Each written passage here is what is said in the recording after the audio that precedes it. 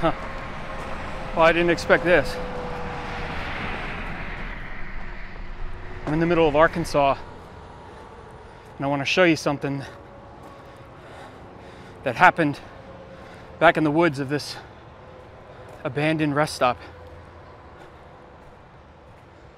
I'm about an hour, I would say, outside of Little Rock, Arkansas. I think the town is actually called Morilton. This used to be a rest stop along I-40 westbound until around 2000. They closed it down because there was a murder here. So on August 25th in 2000, 25-year-old Kristin Laurite stopped at this rest stop. She was driving a 1970s VW bus that apparently started overheating, so she stopped here in the afternoon to cool down the engine and also let her 2 dogs out to run around. She was traveling from New Jersey to California, I believe somewhere in the San Francisco area, going out there to start a new life, had a new job set up.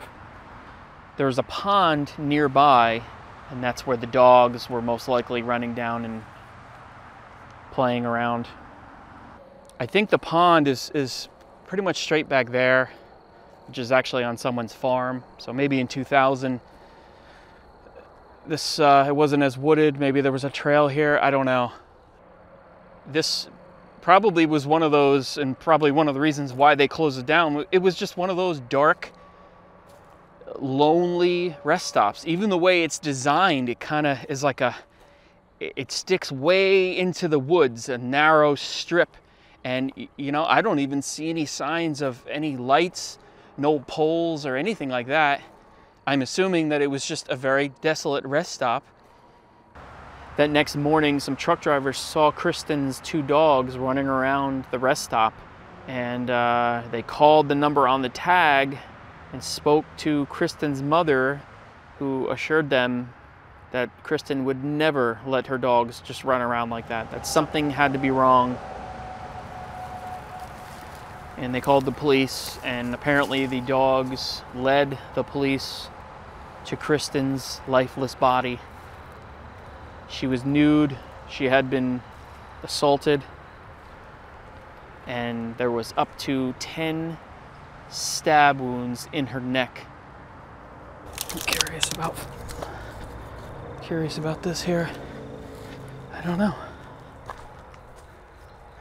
Obviously there was something here, maybe picnic tables or something. Now this was a cold case for a lot of years. In fact, her parents even put up big billboards along I-40 and said that there was a reward for any information about their daughter. And I believe that Ronald James Ward was initially in prison for a murder that he did in Montana, but through DNA, he was actually convicted of murdering a total of 3 women and 1 man. He ended up killing some people in Arkansas, California, and then in Montana he killed somebody.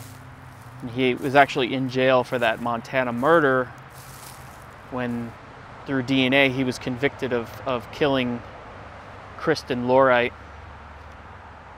He claimed he did not remember even being at that rest stop. He said after a fight with his girlfriend, he left the house having consumed lots of alcohol, heroin, and cocaine. He most likely just happened to stop at this lonely rest stop with Kristin there as well. I believe that Ward was convicted in 2007 of murdering her. But believe it or not, in 2014, Ward died in prison, and a cause was never given.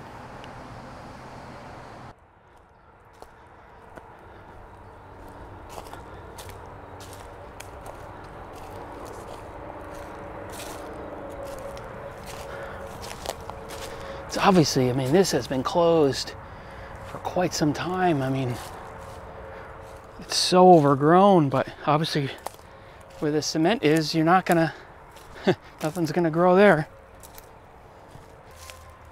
Look, that trail goes straight down there. Look at it, can you see that? Straight down, probably, I don't know, maybe 50 feet. And then there's an opening. So I'm curious to see what that is. And you know, this is a great example of, even though there are hundreds of people passing by just over this hill, you're completely alone out here. So who knows? I mean, she could have been back here with her dogs. I don't know, maybe there were bathrooms or something here. I'm not seeing anything in the woods.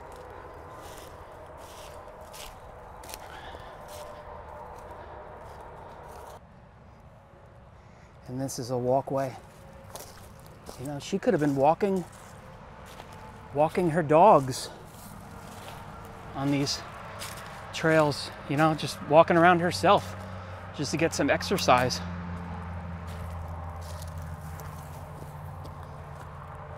I didn't know there would be this much back here. I thought it was, I mean, maybe to some of you it was boring just walking around in the woods, but just think about what happened that day to Kristin here. Now you might think it's crazy that they would close a rest stop just because of one murder, but I'm pretty sure another murder happened just a few years before that. A truck driver was found shot dead in the bathroom. And I believe that this was also kind of a magnet for drug use and drug trafficking, sex trafficking.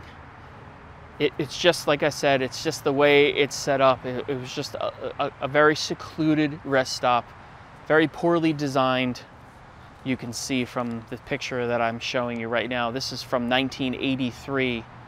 This is really the clearest photo, aerial photo that I could find. At that point, the state just figured it was better to close this down. What a sad situation. I'll see you in the next video. Thanks for watching.